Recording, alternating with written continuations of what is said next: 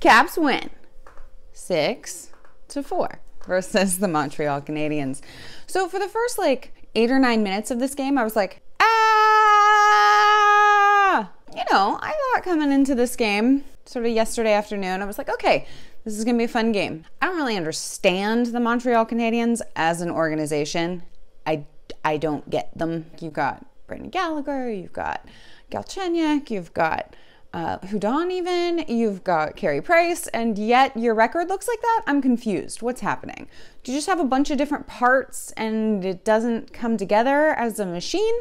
I feel like that's what's happening. Is that what's happening? I was a little bit like, okay, so they're going to score some goals, we're going to score some goals, and we'll see who comes out on top. And that's kind of what happened. But for the first 9 minutes, I was like, oh God, is this going to be like the Philly game? I don't, because the first bit of the game was crazy. It was freaking crazy. Nobody could hold on to possession for more than 2 seconds, I swear to God. Ovi falls over on a breakaway. I was like, what? Oh, ice is slippery. Carey Price has some fancy glove saves. Holy shit. Fucking robs a couple guys absolutely blind. And I was like, okay, maybe I was wrong about this being a fun game. This might be a game that's completely out of control. And that first goal by Alex Galchenyuk, yeah, that was completely out of control. Niski and Orlov are both out of position and completely get burned. Completely burned. And I'm like, you're our top defensive pairing. What is it that you're doing? And then Gallagher scores another goal. But Jonathan Drouin was offside on the original entry. I had the NBC Sports Washington feed, but then I was, you know, my research for the video this morning was Hockey Night in Canada, and they seemed a little confused, but I was like, he's definitely offside. He's definitely offside. The puck entirely crossed the line, and he's definitely in ahead of the play. That is for real, guys. That's real. So that goal doesn't count. And there's no reason not to challenge at this point, because even if you lose your timeout, you've gotten your guys a minute to reset.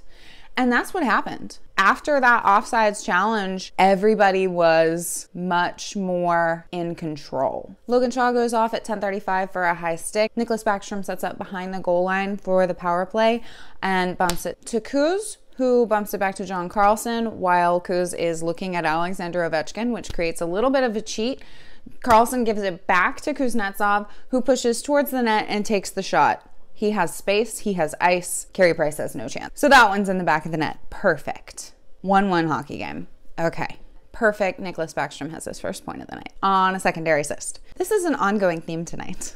Approximately 4 minutes later, Tom Wilson is out with Andrei Burakovsky and Nicklas Backstrom. And I don't know if this is like a broken change, but Price is trying to bypass the forecheck, sends the puck over to Ben from behind the net, but it rolls over Ben's stick. Backy's after it, gets it out to Tom, who goes to one knee and just fires it at the net short side. Okay. All right. Thanks, Tom.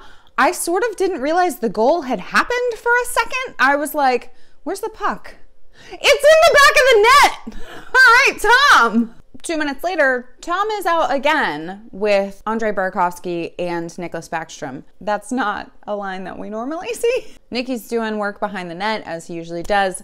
Pushes it along the boards. Berkey gets it off the boards while Nicky is still getting himself open, which is awesome. Right into open ice. He knows that Tom is behind him. Burakovsky bumps it to Backstrom, who, sick, holy shit, fucking dope ass, no look pass behind him by about 5 feet to Tom, who doesn't even take a second to think, just snaps it off of his stick and into the back of the net. Tom Wilson has 2 goals in 2 minutes. Tell me more about how he's just a goon.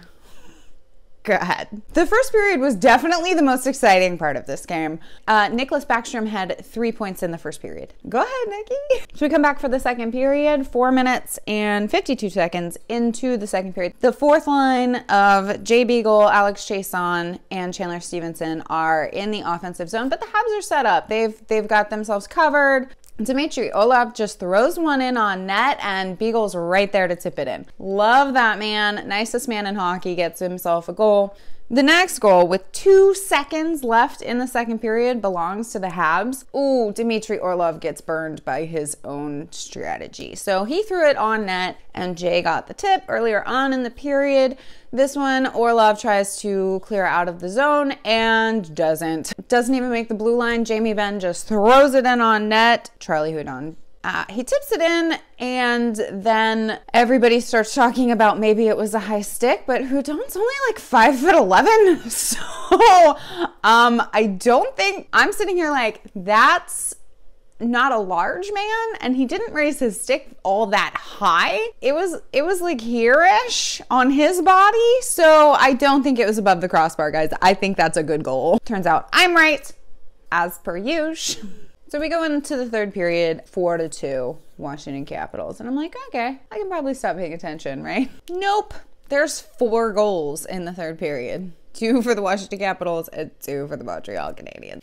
1 minute into the third period, Jonathan Drouin goes off for hooking. Not 10 seconds into that power play, Nicholas Backstrom gets set up on the half wall, cheats a little towards Ovi, but Kuz is standing there back door and throws it on net. Kuz tips it in past Carey Price's skate. That's 2 goals for Evgeny Kuznetsov too. 3 minutes later, Andrei Burakovsky is doing work along the wall, which always worries me a little bit because I'm like, win a board battle for once in your life. Well, he does. Gets it out towards, I think he's doing Jacob Yarabek. I don't think he's doing Jakob. Is he? Whatever. JJ. I'm going to call him JJ. Jacob Yarabek, who just throws it on net and it goes in. I'm confused. Oh, it bounced off of somebody. Got it. And I'm sitting there hoping that it bounced off of a Montreal Canadian so that JJ gets credit for it because like they're his whole team. That would make me happy. But it turned out to be Osh. It bounced off of Osh's knee, so technically Osh gets credit for this goal. So that's 5 goals in 6 games. Oh yeah, that magical ritual I did, still holding. But that's the end of the Caps scoring. Sort of felt like they took their foot off the gas a little bit for the last 10 minutes of the game. Unfortunate. I guess it's fortunate that they were playing the Montreal Canadiens rather than, for instance, the Winnipeg Jets, who like took them to school when they did that. Charlie Hudon throws one in on net at 9:28 and bounces off the back of Nicholas Backstrom's leg. And I'm like, can we count that as another point for Nikki? Because that's 5. At 17:05 into the third period, Alexander Ovechkin goes off for slashing. Babe, could you not? I love you. And Brendan Gallagher is set up in the Brendan Gallagher spot right in front of the crease and tips in a shot from Jonathan Drouin. Every goal in this game was either scored on the power play or was a tip-in. Good job, guys. Looks like playoff hockey. So takeaways from this game: stop taking your foot off the gas with 10 minutes left in the game. Just try and score more goals. Just try and score more goals. Stop stopping. Because, like I said, a team like the Winnipeg Jets will make you pay. Philadelphia Flyers, who, if the season ended today, we would have in the first round of the playoffs. Yuck. Yuck. Next up, the New York Rangers at Madison Square Garden.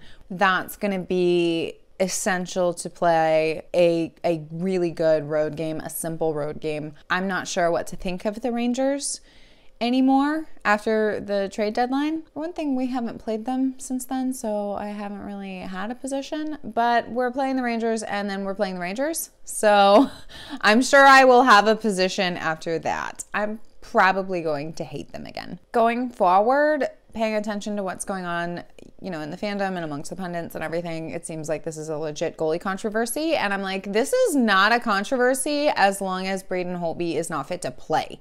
This is Grubauer's net as long as Braden Holtby is not fit to play. No, it seemed to work out this time. So again, versus the Rangers, I'm going to wish for just a win. Okay. This has been Kate, your salty Caps fan. I haven't been all that salty today considering the final score. A little bit, but not a lot. Just a dash of salt today, a pinch, really. And I'll see you guys after the Rangers game. Bye.